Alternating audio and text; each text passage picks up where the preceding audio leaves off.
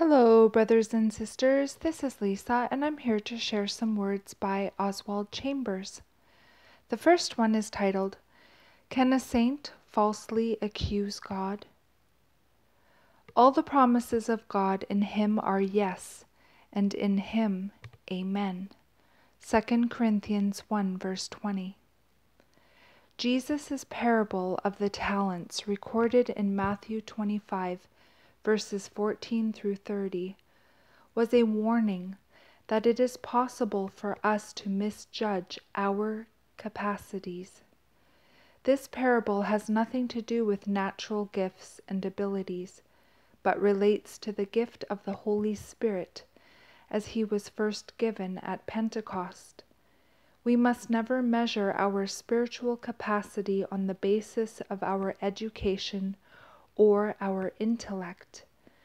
Our capacity in spiritual things is measured on the basis of the promises of God.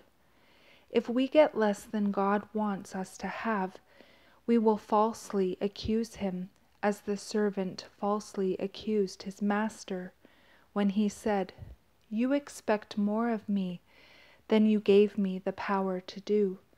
You demand too much of me, and I cannot stand true to you here, where you have placed me."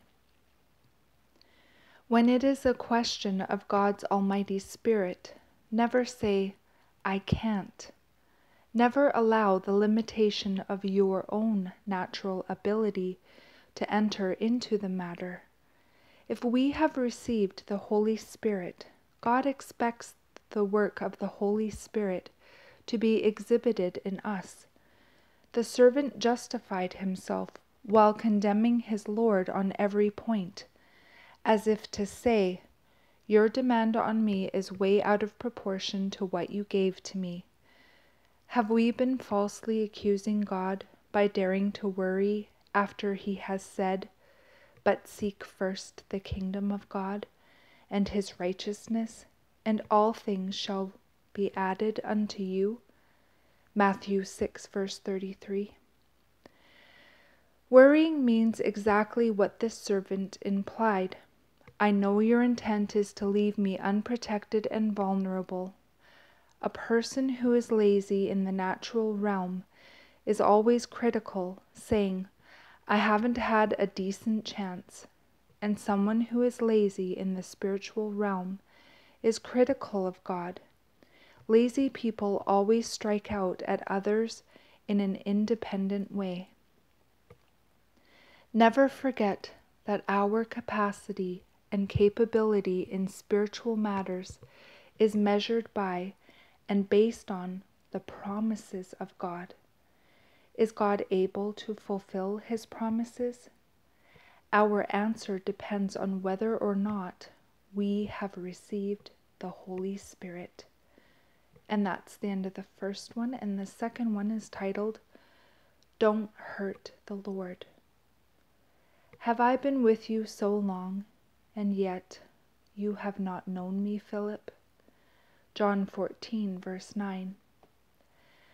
Our Lord must be repeatedly astounded at us, astounded at how unsimple we are. It is our own opinions that make us dense and slow to understand. But when we are simple, we are never dense. We have discernment all the time. Philip expected the future revelation of a tremendous mystery, but not in Jesus, the person he thought he already knew. The mystery of God is not in what is going to be, it is now. Though we look for it to be revealed in the future in some overwhelming, momentous event, we have no reluctance to obey Jesus, but it is highly probable that we are hurting Him by what we ask. Lord, show us the Father. John 14, verse 8.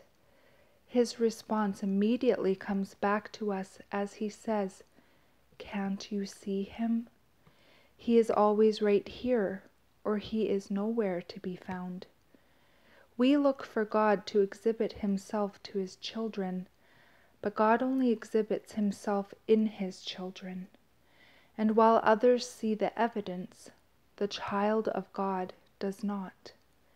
We want to be fully aware of what God is doing in us, but we cannot have complete awareness and expect to remain reasonable or balanced in our expectations of him. If all we are asking God to give us is experiences, and the awareness of those experiences is blocking our way, we hurt the Lord.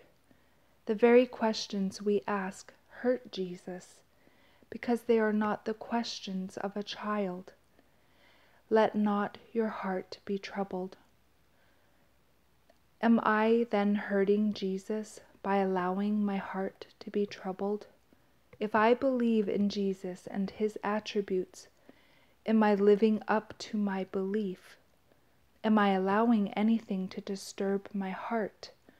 Or am I allowing any questions to come in which are unsound or unbalanced? I have to get to the point of the absolute and unquestionable relationship that takes everything exactly as it comes from him. God never guides us at some time in the future, but always here and now. Realize that the Lord is here now, and the freedom you receive is immediate. And that is the end of the second one. And the last one I'd like to share with you is titled, The Light That Never Fails. We all, with unveiled faces, beholding the glory of the Lord. 2 Corinthians 3, verse 18. A servant of God must stand so very much alone that he never realizes he is alone. In the early stages of the Christian life, disappointments will come. People who used to be lights will flicker out, and those who used to stand with us will turn away. We have to get so used to it that we will not even realize we are standing alone. Paul said, "No one stood with me, but all forsook me. But the Lord stood with me and strengthened me." 2 Timothy 4, verses 16 and 7. We must build our faith not on fading lights, but on the light that never fails. When important individuals go away, we are sad until we see that they are meant to go, so that only one thing is left for us to do, to look into the face of God for ourselves. Allow nothing to keep you from looking with strong determination into the face of God regarding yourself and your doctrine.